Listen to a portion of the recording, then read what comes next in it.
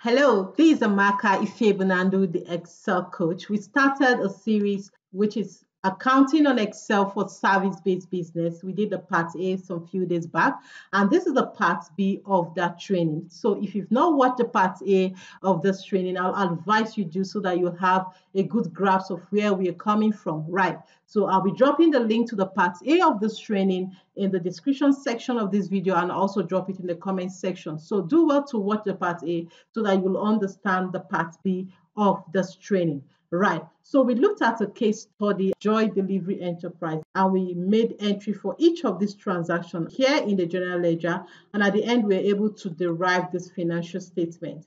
And you can see our financial statement telling us its balance, and it's a start 31st January 2024. This is the start date of the template. We started using this template. So now, if you look at the entry we have made all through from the first training, you can watch it and see how we made all this entry. And the financial statement we are able to derive from this, you will notice that there are some things that are not in the income statement, like the rent expense. Yes, we captured it, but we captured it as the prepaid rent. And that's why you find it in the current assets section of the balance sheet. Now, it's a rent that is paid for a year, one full year, that's 12 months. So what we need to do in this training is what we call the non-cash adjustment or end of month adjustment. So what is the element of this amount that is to be charged in January? The same thing we paid for prepaid insurance, right? And you can see it in the income statement as an expense. So what element of this prepaid insurance, which is going to be for a period of, I think either a year or 12 months, we'll look at that in the case study. And what elements of this are we charging to January, right? So these are things I want us to look at in this particular training. So we'll be doing some end of month adjustment. Even the motor vehicle we bought, we charge it to the fixed assets. Mind you, when you charge a fixed asset, there should be an element of that asset that should be expensed on a monthly basis, which is called depreciation. So we also need to charge that element. We'll calculate and charge. So in this training, we'll be looking at those items, end of month, non-cash adjustment item. We'll calculate them and we'll charge them appropriately. Right. So we'll start with the delivery van. Joy Delivery Enterprise purchased a delivery van of 3 million. Payment was made via bank. And we have this additional information. It says delivery van will last for 5 years. Now, because this delivery van will last for 5 years, we need to calculate the depreciation rate. Now, what is the annual depreciation rate? It's 100 divided by 5 because it's going to last for 5 years and we got 20%. Now, what is the annual depreciation? Because this car is going to last for 5 years, we've gotten the annual depreciation. So we'll charge 20% to the 3 billion, which is the cost of the assets. We are assuming that we are using a straight line depreciation in this case. So 3 million times 20% is 600,000, meaning that 600,000 is what will be expenses on a yearly basis for a period of 5 years. And now we are preparing for January, the first month in the first year. How much should we charge for that January? Monthly depreciation is going to be 600,000 divided by 12 because we have 12 months in a year. So 50,000. So this 50,000 is now what we're going to be charging as what depreciation. So how do we charge this depreciation? We'll go to our general ledger. And mind you, this is the month end adjustment or non-cash adjustment. So we go to our general ledger. We'll put the last day of the month, 31st of January 2024. Now, for depreciation, because we are looking at the motor van, so we'll call it depreciation expense. Depreciation on motor vehicle. We'll just put the MV, right? Motor vehicle.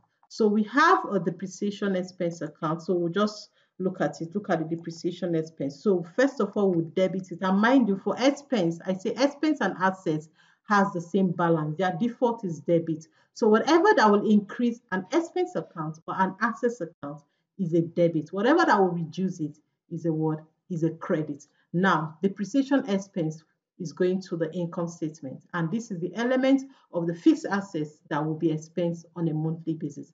I would say it's 50,000. You saw how we computed it. Now, we need to put in the second entry. And that's why you are saying not balanced. This general ledger is automated in the sense that at each point, your debit entry must be equal to your credit entry. For each transaction, there should be at least 2 entries. We have made 1 entry for this transaction. What is the next entry? The next entry will copy the same date, depreciation on motor vehicle. You can write your motor vehicle in full. So the next account we are going to be charging is an accumulated depreciation.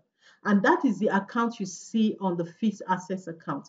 Now, when you go to your financial statement, mind you, we have this accumulated depreciation, motor vehicle. So this is the account. This accumulated depreciation is a contra account that will be reducing this motor vehicle because this is the amount that we bought the motor vehicle. But based on the information, this is going to last for 5 years. So we keep reducing the amount, and this is the account we'll be reducing the amount into. Then when you say 3 million minus the amount here, it will give you the net book value. I believe you get that. So let's just go ahead and do it so that you'll understand. So we'll pick the accumulated depreciation, which is a contra assets account. Our assets account is up. So you select this account. So it's going to be a credit. A credit. That's why it's called a contra assets account, because assets account by default, whatever you are increasing it is going to be debit. So we are reducing it is a credit, but we are not charging to the motor vehicle. We are using the accumulated depreciation account, which is also an assets account, but a contra assets account. And that is why its behavior is the reverse of assets account. So we'll charge 50,000 to this. So just follow me closely. And this is the adjustment for the end of month adjustment for motor vehicle. We have charged the actual expense. So when you look at our financial statement, you see that the income statement has a depreciation expense of 50,000. Then you come to your balance sheet, you see the motor vehicle 50,000, it has reduced. So the balance of the motor vehicle is reducing as because 50,000 of the total amount has been used. Right. So let's go to the next item. So we look at this annual rent of 600,000 for the office space. So annual rent of 600,000. So how much are we going to be charging on a monthly basis? So if 600,000 is the annual rent, you just say 600,000 divided by 12 and 50,000. So we'll go to our general ledger. So we would use the 31st of, because these entries are made at the end of the month, right? So this is rent expense, rent expense. So there should be a rent expense account here. So you select rent expense. Mind you, it's an expense account. So 50,000. Expense account has the same behavior with assets account. So what's the next one? Initially, when we made this posting, if you look at prepaid rent, we sent the amount of prepaid rent. And if you look at your balance sheet, it's in prepaid rent. This amount is in the first amount, you see 600,000 prepaid rent. So now we have made this calculation saying that 50,000 should be charged as expense. We'll be reducing it until the 12th month, where we'll charge the last 50,000 to the expense account. So for this first month, we are charging 50,000. So the next entry now will be still the rent expense. So we are taking it to what? Prepaid. So we'll have to reduce that prepaid expense account because we've taken 50,000 out of it. So we'll look for the prepaid expense, which is up here. Prepaid rent, right? Then we'll charge credit it 50,000 in order to reduce it, right? So when you look at your financial statement, I want us to be seeing the impact it's having. Now look at your income statement. You have your rent expense now 50,000. Now go to your assets account. You have your prepaid rent. Remember it was 50,000. Now it's 550,000. Right. So we are good to go. So let's look at the next adjustment entry. The next one is interest on loan. Mind you, we collected loan from Amaka's mom. You can see it here. Joy Delivery Enterprise received the loan of 2 million from Amaka's mom to pay back for a period of 10 months at an interest rate of 5%. So Joy Delivery received this loan to pay back for a period of 10 months. So we need to compute how much will it accrue on a monthly basis, how much interest should we be paying on a monthly basis. So if the loan received is 2 million, the monthly interest is 2 million times 5%, then divide by 10. And this is 10,000. So meaning that 10,000 will be paid on a monthly basis. It's supposed to be paid on a monthly basis. Even if we have not paid that money, we assume that Joy Delivery Enterprise is operating on an accrual basis. So we need to charge that expense. It's accrued. That expense is accrued. Though not yet paid, but we need to charge it rightly. Right. So 10,000 is the interest that Joy Delivery Enterprise is supposed to pay. So we'll charge that 10,000 to the interest expense account and also charge it as payable because we have not yet paid it.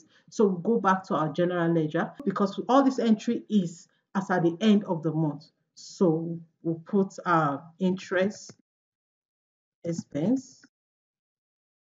So first of all, we'll charge our interest expense account. There should be an interest expense account, which is an expense account.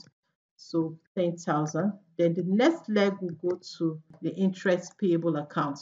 I will charge it because it's a liability account. So whatever that is going to increase a liability account is a credit. So 10,000. Liability and income works the same way.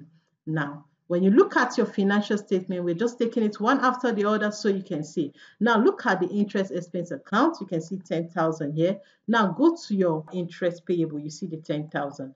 Our loan account is still entered 2 million, but we have to separate the interest from the capital so that when payment is being made, the entry that will be made will have to reduce these two accounts.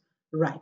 So let's go back to the next adjustment. So the next adjustment is insurance premium. It says monthly insurance premium of 600,000. If you remember, we have Joy Delivery pay 600,000 to cover for 12-month insurance premium on the delivery van that was bought.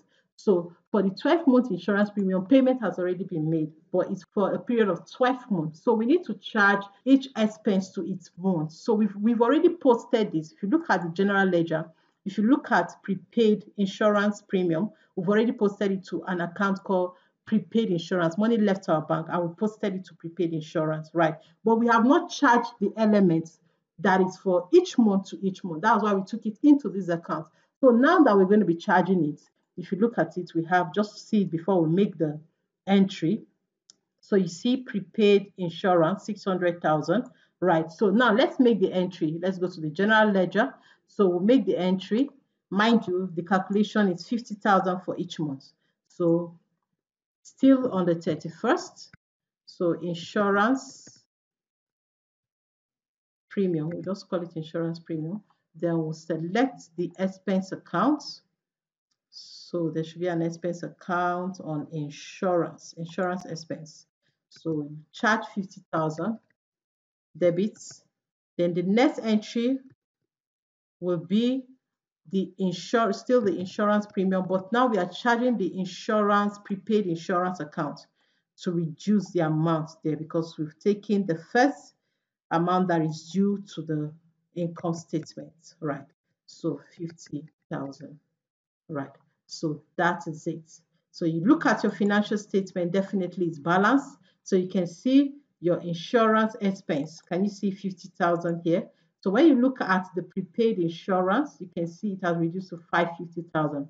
So you can see for that. So you will notice that even before we made this non-cash adjustment or end of month adjustment, our financial statement was balanced and everything. But there's always need to ensure that you match its expense to its month so that your financial statement can give you the true picture of what is happening in your business. Right. So this is how to go about end of month or non-cash adjustments regarding your business. Right. So you will notice that as we are making this entry, our financial statement automatically is balanced. Note again that the total expense here, the total expense is now 168, while our total income is 50.